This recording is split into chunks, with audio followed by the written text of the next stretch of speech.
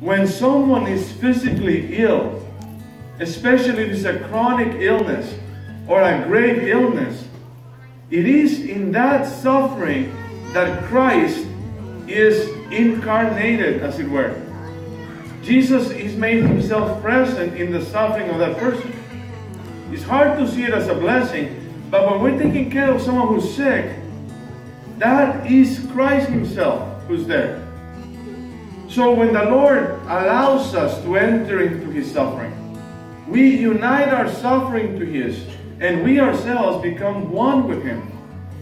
In the moment of suffering in our life, we are united with Christ Jesus in a remarkable way, in a closeness with him on his way to Calvary, on his passion, so that we may go through his death and be united with him in his resurrection.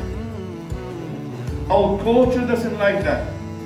The culture that we live in does not see value in suffering. Avoid at all costs. Things like abortion and euthanasia are precise responses to avoid suffering or to see no value in it.